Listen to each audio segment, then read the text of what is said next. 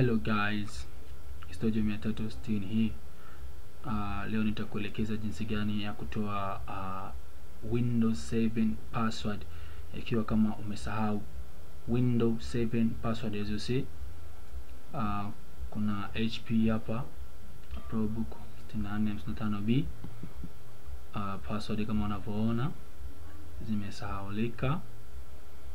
So ukiwa kama umepata tatizo kama hili, don't worry, tunaweza tukatoa password bila ya kuformat au kutia window nyingine. So la kufanya, utaizima kompyuta yako kwanza, kisha utaiwasha tena kama hivyo. Utasubiri iwake. Sasa hapa katika wakati wa starting window, as you see, starting window, hapa utahitajika kompyuta yako kuiforce shutdown. As you see, unabonyeza button ya kuzimia mpaka kompyuta yako inazima, then unaiwasha tena. Okay, utapoiwasha tena, okay, itakuja kitu kama hicho hapo. Starting window normally and launch startup repair recommended. So utaingia hapo juu, launch startup repair and recommended. Utasubiri iwake. Okay, usijiulize kwa nini yangu mimi iko background nyekundu. Hii ni graphic tu, so kwa kwa itakuwa nyeusi. So itawaka kama hivyo. Sasa hapa kuna mawili, inaweza ikaja sehemu ikakuandikia restore na cancel. So usikliki katika restore, just click cancel. Utapo click cancel itaendelea, then itakuja hapa. Itapokuja hivi, itaingia katika view problem detail. Hapo uta click hapo, then utashuka chini, then uta click linki hii hapo, X Windows System. As you see hapo, uta click. Chani focus kidogo, video quality na sio nzuri, lakini natumai utaelewa. Okay, utapo click hapo utafunguka notepad like that. Utaingia katika file, then utaingia katika open, then utaingia katika computer. Then hapo unachagua diski ipi ambayo kwa kweli ilikuwa na window. In my case ni local disk D. Hakikisha unachagua diski ambayo ilikuwa ina Windows, ilo locate Windows ndo unayoifungua. Utapoifungua utaingia katika Windows, then utatafuta file imeandikwa system32. As you see ile pale system32, uta open, then katika file of type, as you see kuna file name na file of type. Achia mbali na file name hapa, unaingia hapo chini file of type, utaeka all, text document to all. Kwa hiyo utaeka all, then utapoweka all utashuka chini na kutafuta kitu kimeandikwa sethk. As you see neno hilo hapo utalitafuta, hakikisha umelipata. So utashuka mpaka katika herufi za S. So is it okay? Hii hapo sethk, as you see. Sasa hii unatakiwa rename, usifute. Rename au ongezea namba yoyote ile au herufi yoyote ile. As in my case nitaandika number 4. Okay, baada ya kurename nitatafuta file pia ya imeandikwa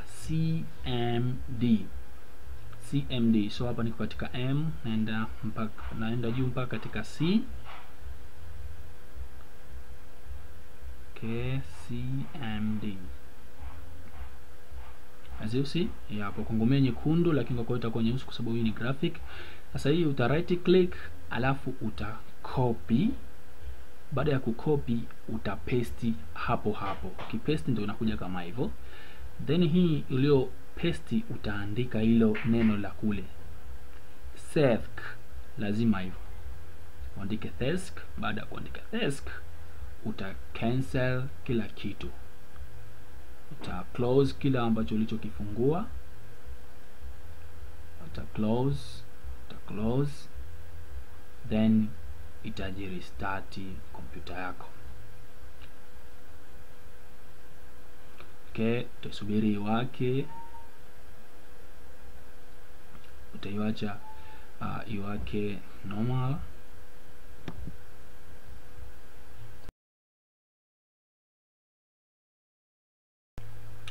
Kumbuka njia hii ni kwa Windows 7 peke yake, na sio Windows 10. Windows 10 ina technique nyingine tofauti, lazima tuwe na CD.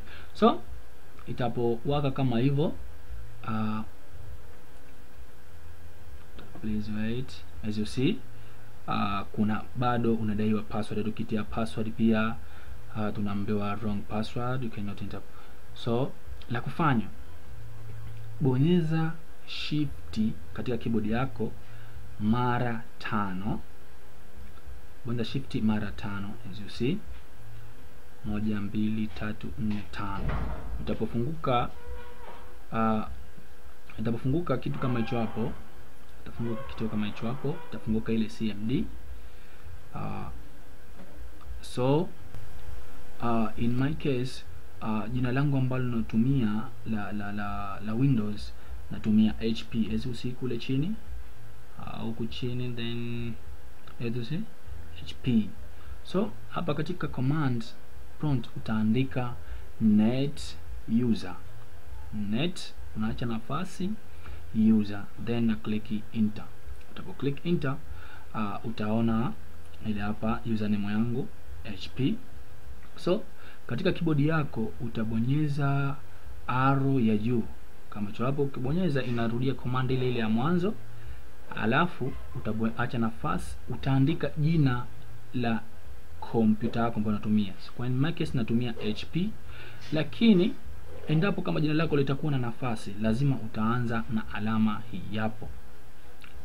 Utaanza hiyo, mfano HP ina nafasi, unaandika H, acha nafasi, alafu P, alafu utafunga, then utaendelea. Lakini jina langu halina nafasi, kwa hiyo naandika tu HP, utaacha nafasi, then utabonyeza shift na namba 8. Shift na namba 8 ili kwa kuipata nyota, then utabonyeza enter. Ukibonyeza enter, utabonyeza enter tena, then utabonyeza enter tena kwa kuconfirm. As you see, the command completed successful.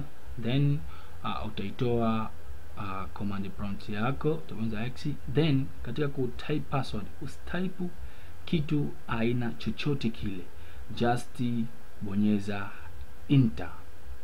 As you see, bonyeza enter. Tayari kila kitu kiko fresh, imefunguka bila tatizo aina lolote lile. So ni hilo tu kwa leo. So nakutakia kila laheri. Ikiwa kama umependa video, please usahau ku like. So kila laheri and bye.